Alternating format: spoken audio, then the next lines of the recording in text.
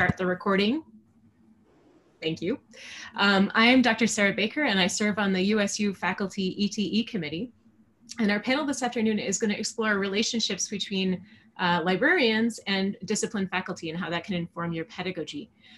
There is a lot of people involved, actually, so I'm not going to read their full bios, but I will paste the directory, the link, so that you could read about them directly. But just to kind of introduce who is on which side of the teams, on the librarian side, we have Rachel Wischkowski, Erin Davis, and Sandra Weingart. And on the faculty team, we have Avery Edenfield, Sarah Tulane, Diana Meter, who is actually not able to join us today, but she is still an active contributor, and finally, Amy Wilson-Lopez. So I will paste that in there, and they're going to be watching the chat, so if you have any questions, feel free to post them there. Okay, go ahead. Great, thank you so much, Sarah, and hello everyone. Thanks for making the time to attend our session today. My name is Rachel Wischkowski. I'm a reference and instruction librarian here at USU, and thanks to Sarah for these introductions. As she said, our panel today is going to explore how research partnerships between librarians and faculty members in various disciplines at USU can inform pedagogy by providing instructors insight into their learner experiences, both on the librarian side and on the faculty side of things. So our session today will center research in the scholarship of teaching and learning, which is really at the heart of evidence-based and inclusive teaching. And we'll share 3 examples from a range of disciplines and a range of research designs. In addition to talking about the details and highlighting some of the major findings of each of these projects, our panelists today will reflect on the collaborative process of designing, conducting, and sharing this research as teams. So we have a few questions today. I'm going to act as a moderator, and we'll take these questions one by one. And we're going to have each team answer these prompts. So we'll kind of go one by one. And we're going to begin with Avery and Erin, our OER team. So our first question is about pedagogy and the research process. So how did this research project emerge from your teaching? Give us the backstory about the project that you undertook together. Hey, thank you, Rachel. So as Rachel already alluded, this was an involvement with Avery's Intro to Technical Communication course, and we already kind of had a long library involvement with that course. I used to be the English liaison librarian, and so I had already been helping in this particular Intro to Tech Com course when Avery was teaching it. And so back in 2017 to 18, I was also heavily involved with our Open Educational Resources grant initiative, which we launched in the College of Humanities and Social Sciences, for those of you who might remember. And Avery was one of the first people to also apply for that. We had 3 different categories. There was adoption, adaption of OER materials, and then creation. And so he had applied for that very course I had already been involved with as his librarian. He had applied for the adoption grant category. And so this really, that grant really encouraged instructor experimentation and innovation in finding new, better, and less costly ways to deliver our learning materials to students by using OER in the classroom. So again, replacing, a commercial textbook or more conventional one with something that's more open or open access. And really the idea for turning that into a small pilot study emerged from there. So the overall goal of our pilot project was to better understand the results of replacing that conventional textbook with OER, basically to see was there any noticeable difference or change in the grades, in the class involvement, and also to have students, it was really more of a perception study. So to have students self-report their perceptions and anticipated use of OER in terms of their reading and engagement with it, and to learn more about maybe how their overall reading habits compared to their reading in other courses. And we'll talk more about results later. Thank you. So next we'll hear from the team that was doing a systematic review in engineering education. So Sandra and Amy. Thank you. I teach education courses to middle school and high school pre-service and in-service teachers. And based in many academic disciplines, we know that it's important that teachers provide students with opportunities to be active learners who can produce knowledge within disciplines. Argumentation is a core strategy for teaching students to produce knowledge through making claims and justifying them.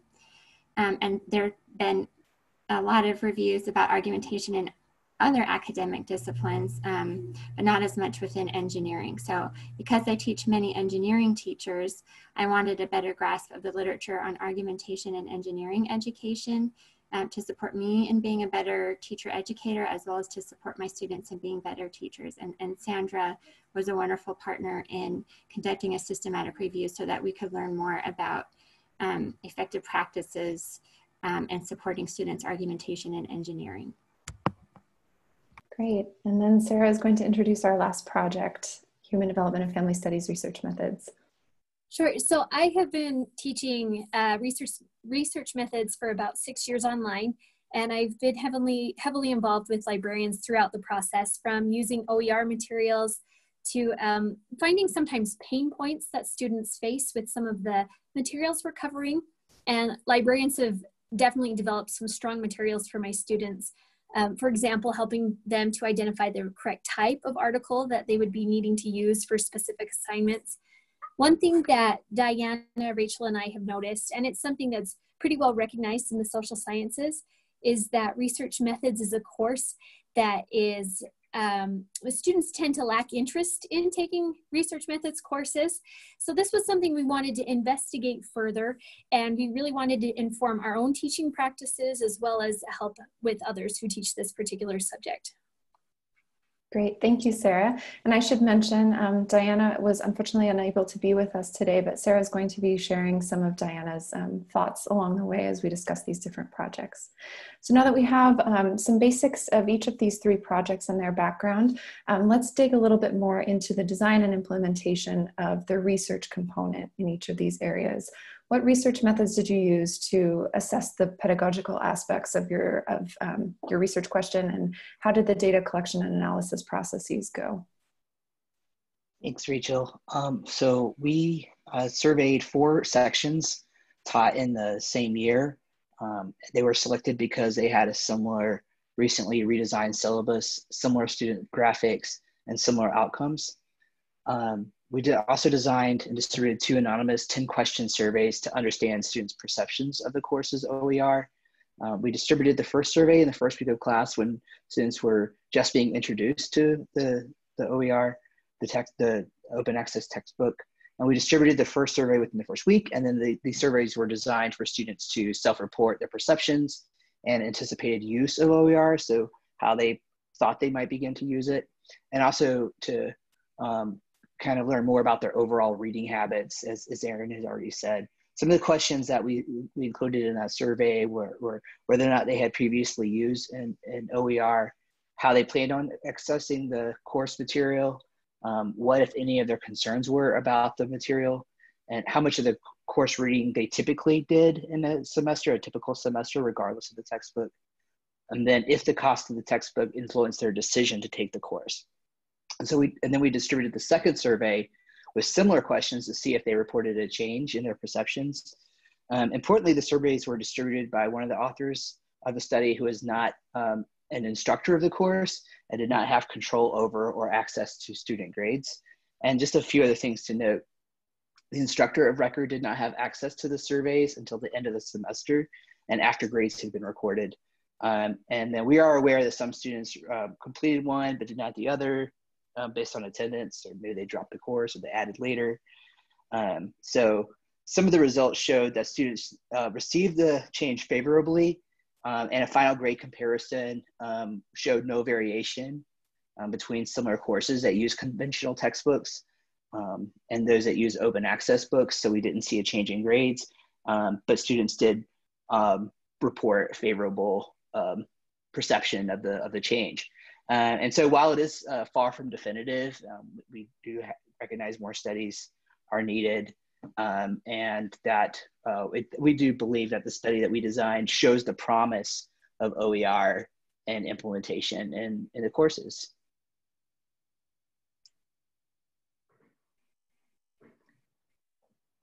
Okay, that's us. In our systematic review, we used the standard protocol of crafting a research question selecting inclusion and exclusion criteria, choosing a specific search strategy, screening the articles, extracting data, and then mapping the results. The process went mostly well. We had a few stumbles here and there and learned a lot about reference management software, but it went well. Great, thanks.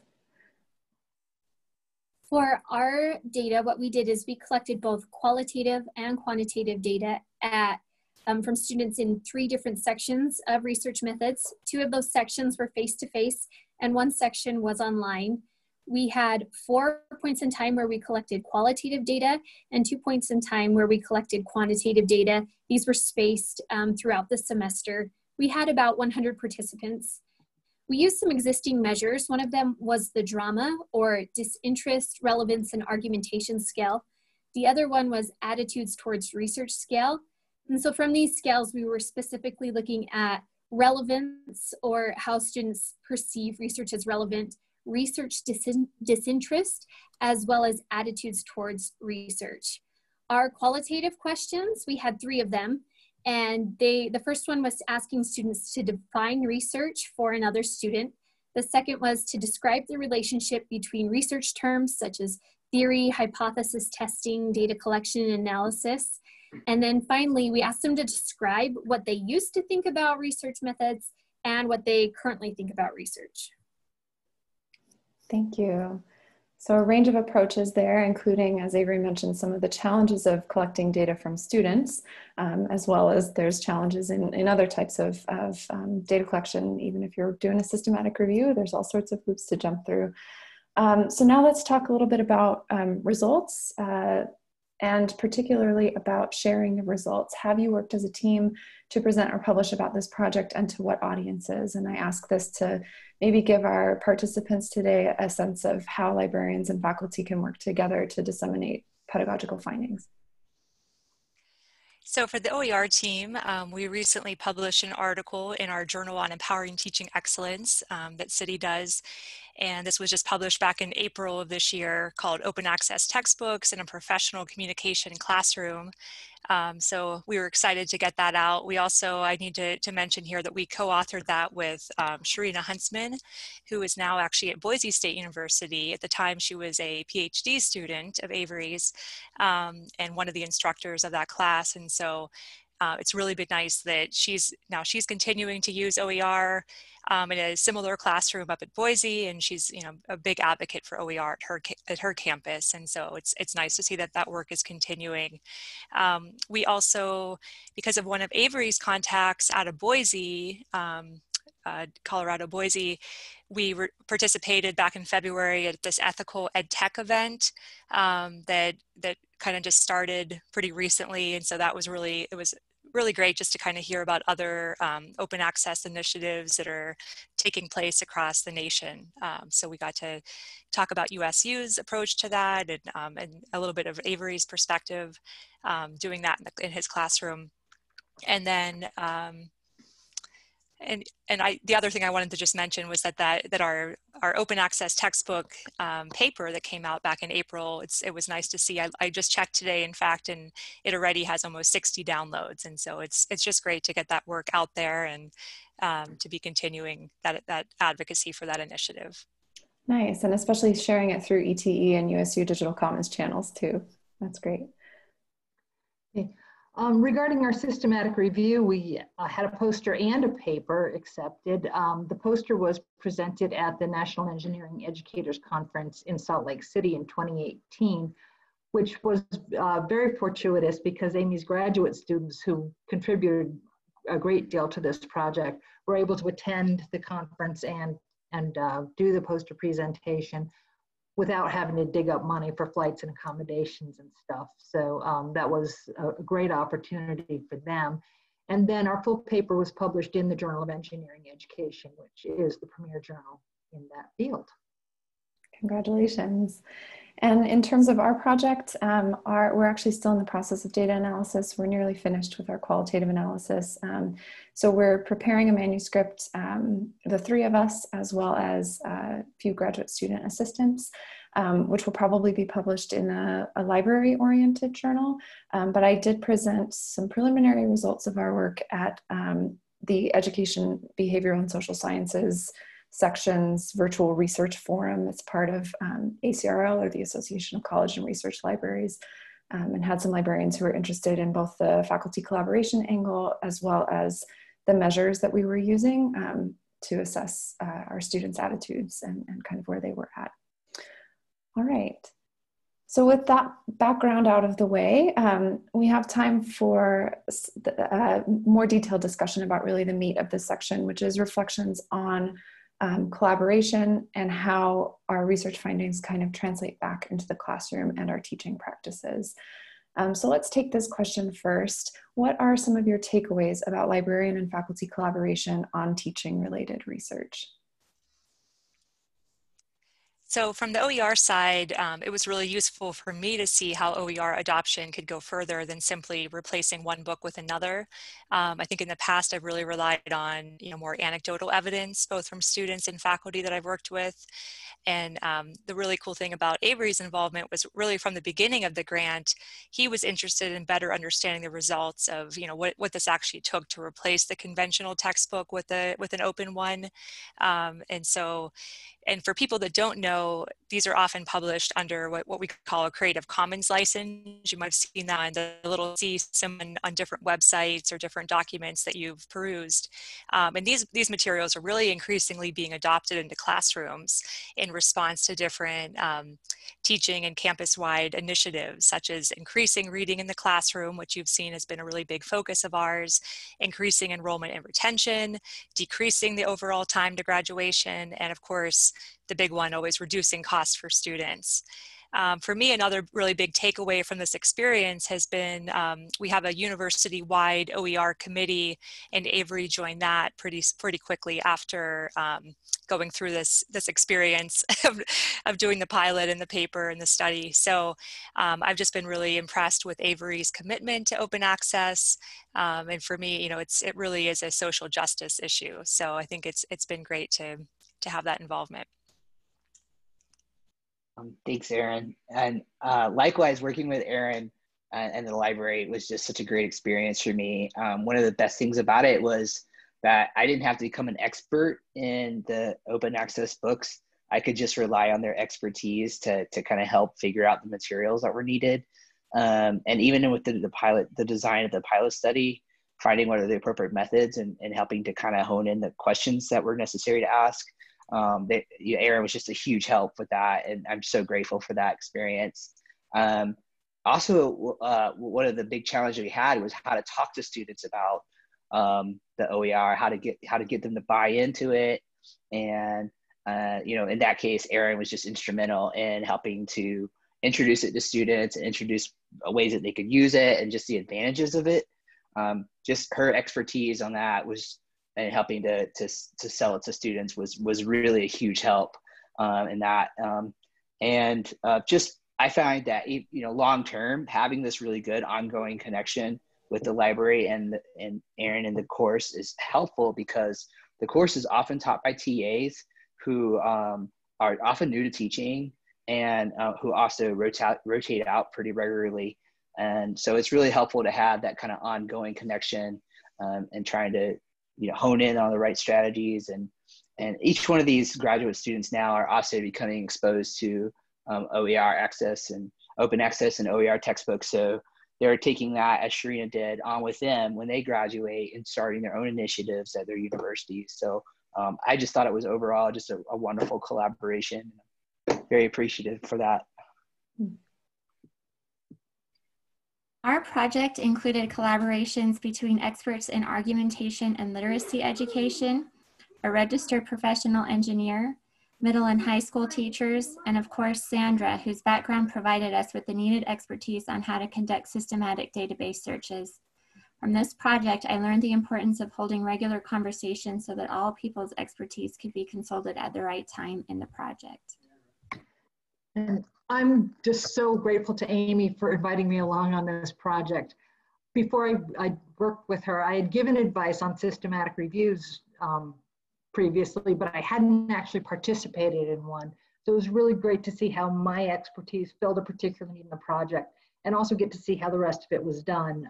It improved my skills enormously, which has enabled me to be more effective in helping subsequent reviews to be better. And it also gave me good insight on when I needed to step back and let the PI do her stuff. For me, this was just a really great collaborative process from idea generation all the way through data analysis. One particular part of the process that was great for me was working on a literature review with a librarian and learning her particular system and the way that she cataloged things, prepared things for writing. That was just really valuable for me. Also, while doing the literature review from a personal pedagogical position, I probably stopped more while reviewing articles than I ever have before working on a literature review, because I was taking so much in of, oh, that's how people are addressing or teaching this particular topic. This is how it's working for other people. There were just a lot of great ideas for how to teach research methods in that literature review. A couple of things that Diana pointed out is that this was a great opportunity for us to gain a shared understanding of research that exists on this topic, our students, and even our goals for where we could address student disengagement with this course. Another thing that Diana did point out is that it's pretty difficult to do research with your own students just due to issues of privacy and coercion. Yeah, and I'll add on to that, because that's something that Diana and I worked on really extensively, was making sure that we had, we're doing a project in service of improving learning opportunities for students, and we need to know what their perspectives are. And at the same time, we want to protect their privacy and not be coercive. And so we needed to work pretty closely with the IRB in terms of our recruitment and our anonymity and de-identification procedures to make that work.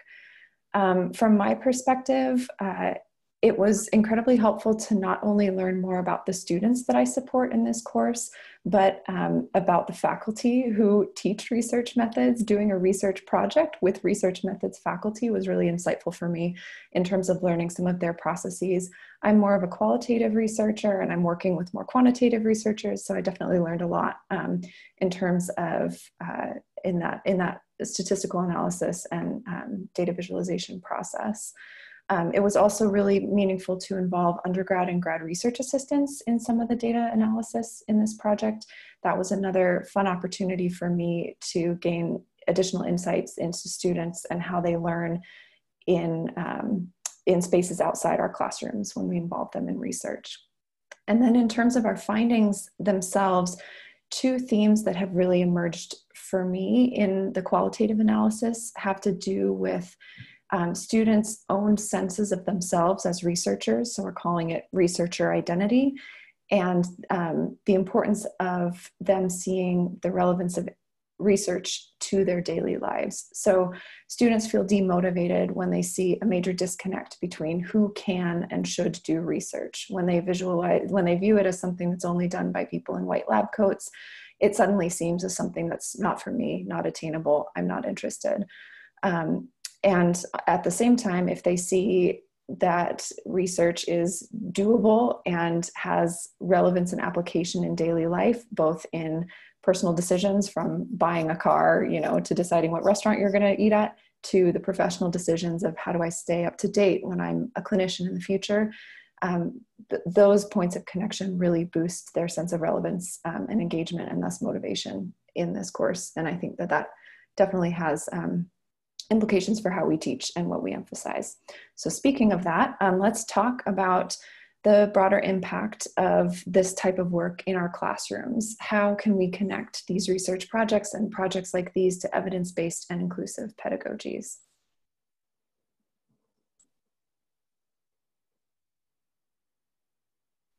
Sorry. Start with Avery. Sorry, are you muted? Yeah. Oh. Yeah, I was. Sorry about that. So thanks, Rachel. Since we started using the OER in my Intro to Tech Comm class, which has now been rebranded as Workplace Writing, has required some retooling of curriculum and teaching styles. But it's been fun to see how positively students have reacted to the text. It's been overwhelmingly positive to the point where we started to expand it to other courses. So, but this pilot enabled us to learn more about this house student learning. And we know that more research is needed now in this area. Our experience with OER in the TechCom classroom also has motivated us to embrace innovative pedagogy. And so here are some examples. We realize that using OER may allow for the integration of more content beyond textbooks materials, such as reading logs, interactive websites, and video tutorial, different kinds of multimedia. So whereas in the past, I found that asking students to purchase an expensive textbook often felt committed the rest of the course to that textbook. But without that commitment of an expensive textbook, we're able to have a lot more flexibility in what we bring in. And we do continue to plan taking advantage of the flexibility to adapt different kinds of course materials in the future as student needs change. And embracing this dynamic nature of OER and open access tests may lead to an overall more student-centered classroom. And we can also continue to access and evaluate course materials alongside our students in this kind of ongoing dialogue. And as we continue to use OER, we anticipate building a growing repository of resources from which we can pull from as these new TAs continue to take on to the course, finding more materials, finding videos that they use. It just winds up kind of stockpiling resources that we can kind of pull from each semester. But there are still some questions that we're continuing to explore, like will the use of OER in these classes significantly impact time to graduation rates, especially as we expand it throughout the major? Will the adoption of an OER lead to an increase in enrollment in our major? And as we continue to adopting OER in the future, we do hope to continue to maintain these, conduct more studies to find out, get a little bit more evidence about, to help us address these questions. All right. Well, a systematic review is one of the tools for evidence-based practice. We help summarize the evidence and really evaluate what the knowledge on a particular topic is. So so that contributes to evidence-based practice in itself. And then once we have an idea of what actually works and what doesn't work, then Amy can take that into her classroom, training both pre-service and in-service teachers to use in their K-12 classrooms. And in particular, because the designed world is all around us, so the products of technologies, helping students make and justify claims related to them is, I think, empowering, helps people be better citizens. So for example, examples we saw commonly was whether or not genetically modified organisms should be used, or in what cases they should be used. So that people making claims related to that. And so effective instructional practices related to those claims include, presenting data from multiple perspectives. So maybe from an environmental perspective, economic perspective, health perspective, and then having students consider multiple different factors as they make and validate claims related to, technologies. And so those are some ways that I hope to be a better teacher of teachers, and then hopefully the teachers can also incorporate those practices into their own classroom teaching as well. So for our project, one of the major things that impacts the way that we approach the class is recognizing that students are entering research methods with pretty varied backgrounds. So you have some students who are coming in that are fresh from completing a statistics course, and others who it may have been 9 or 10 years since they've completed a statistics course. Some are entering, as Diana pointed out, that some just have varying levels of interest and perceptions as far as relevance of research when they're just entering the course. Furthermore, when they're progressing through the course, there's not one pathway that students follow. That was something we definitely learned from our data, is some fall in love with the class and others just wind up hating it over time. So keeping these things in mind, it really helps us to think about how we can address the interests and relevance even before they get into the course. Both Diana and I agree that exposure to research methods in other major coursework can help us to design even a better course to address interest and help facilitate learning. We think that more exposure to research can definitely help in the scholarship of teaching with this particular subject. Great, and I think for me, this project really drove home the point that I need to be aware of what students are encountering prior to hitting this course in the curriculum. So we already do curriculum mapping as librarians, but making sure that I'm revisiting that so that I really understand what exposure, what opportunities, perhaps what anxieties, what areas of confidence students have before they hit the class, and work with instructors in the prerequisite courses as much as I'm working with instructors of research methods courses to make sure that are set up from an information literacy and library perspective to really dive into content when they hit research methods. All right. Well, it's a miracle, but we have plenty of time, I believe, for questions. And we have reached the end of our kind of prepared remarks. I know we have with us today, but if there's any questions, feel free to drop them in the chat. Sarah, if you have any, or if any panelists have questions for each other, anything and everything as well.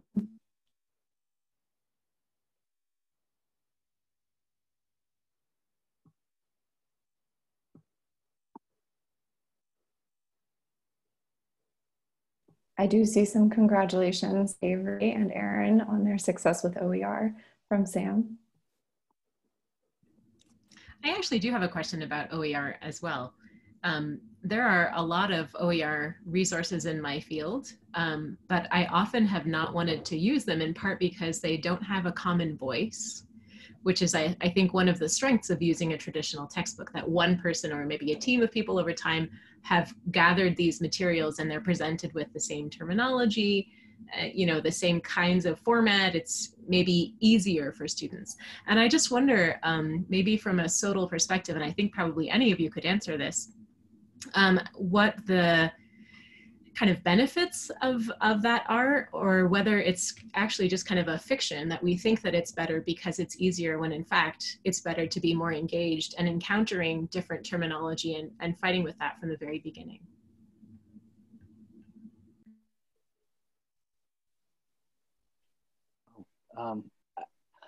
I understand what you mean. I think that's something that we struggled with a little bit. But I think it is good for students to kind of settle into that contestation early. I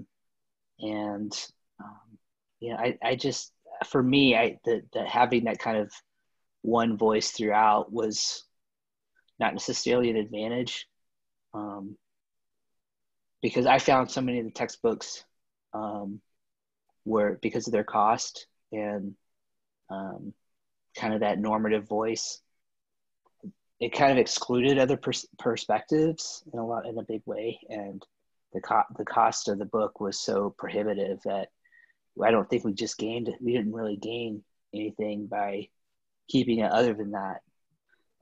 Because I still pull from books, just like small sections. If I find that this one textbook, say, really deals with audience in a way that I really like, well, I could, I've worked with the library to be able to get to use that section, or some examples, or some of the exercises at the end. I still use a lot of them. I still have all this rack of books in my office that I draw from pretty regularly, and I give them out to grad students when I can too.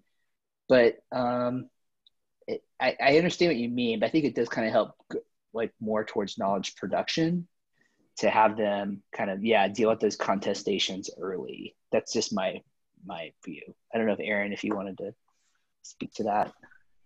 Thank you. Yeah, I think it's an excellent question. I love what Avery said and added to it. Adding to that, I did post in the chat our OER website, and I think so much of it depends on two things: your discipline. So, Sarah, for you coming from music, there's just, there really are a lack of OER, and that's where we need more of those creation projects.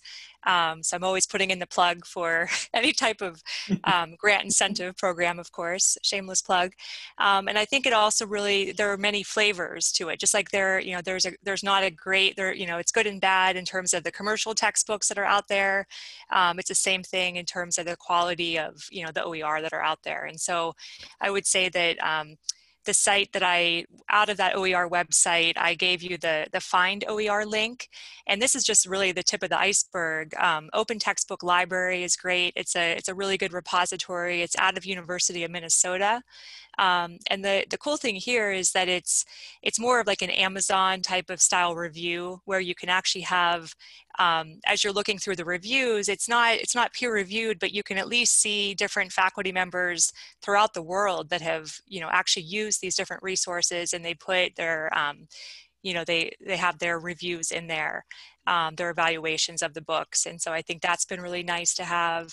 I also think that it doesn't have to be, I think the great thing about OER is just the flexibility, as I think Avery mentioned before, that it's not like you just have to go with, in the world of OER, in the world of commercial textbooks, the way we've always kind of done it is, and sure, it's easier, I think, as faculty, but, committing to that one book. Whereas with OER, it gives you that flexibility that you can really do it piecemeal. So you can say, okay, for these chapters or for these concepts, I'm really relying on, the standard textbook that I've kind of, that I've always used before. And then for other things where you don't think your commercial textbook does a great job in covering those issues, that's where you can really bring in those other voices or this other, and that's where it can be, the world opens up in terms of, it doesn't just have to be one of these OER, it can be a library ebook that we have, that our students are already paying for.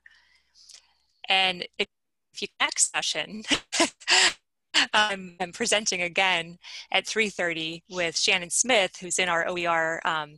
She's out of Digital Initiatives, and she's our digital scholarship librarian.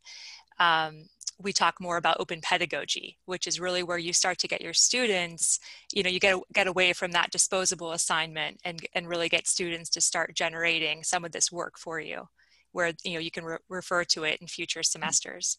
Easier said than done, of course. I'm not teaching my own class. Erin's point about library licensed materials is something I just wanted to pull out, that there are things that have been produced through the process that you're familiar with, peer review and all that, that are available to the students to use through licenses that have already been paid for. So definitely check with your liaison librarian about that too. I think there's also some potentially really fun opportunities for leaning into kind of canon busting and finding and digging into conversations that are happening within the discipline about particular things, comparing representation and coverage across OER, traditional materials and other library licensed materials could be really interesting and a productive learning opportunity for students, rather than having you as the instructor have to write that common voice and through line. Having students actually engage with that process. Really. Other comments, other questions?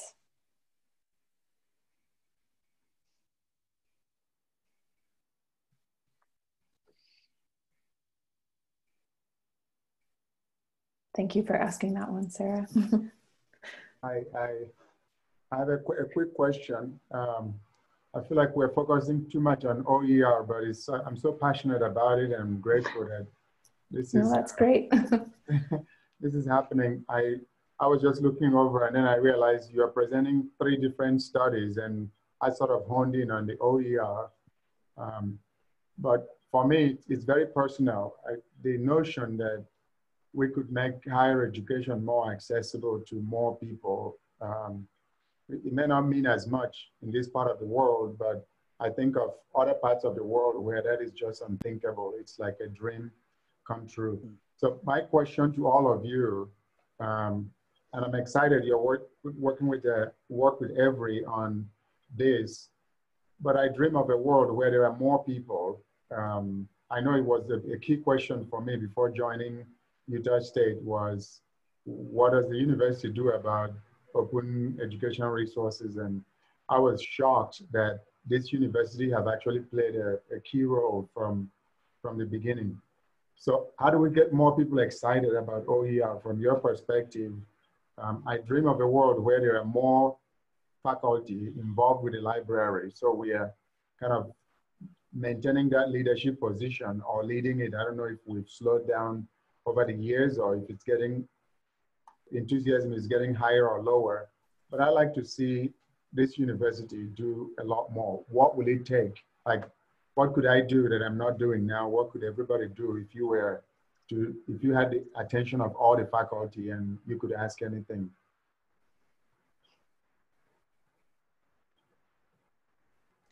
Sam, I'll just jump in really quickly. I don't want to dominate the conversation, but I love your enthusiasm. I love your enthusiasm. You bring up so many great points, and I feel the same way about it. Honestly, I think people should start small and sub out one course reading in their class, and just try it, see how it works. I think for a lot of people, they think that, it has to be, this huge time commitment, that they have to, totally dismantle everything, all their PowerPoints and all of their ancillary materials. And I really think that if people just, and I think actually a lot of faculty and instructors I've worked with are already doing this. They just don't even realize that it's a thing. I think especially right now in this COVID world, where we have a lot of students that, are waiting for that second stimulus, paycheck. Maybe they're taking a gap year or they're considering it. This is the time more than ever to jump in.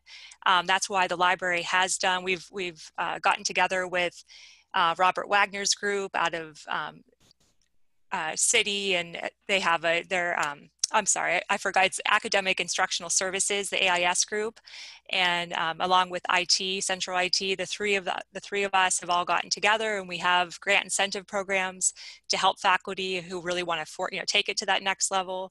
But I really think that even just starting small would be great, getting students involved, and we also have a campus-wide, a university-wide open educational resources committee that we would love it if you joined it.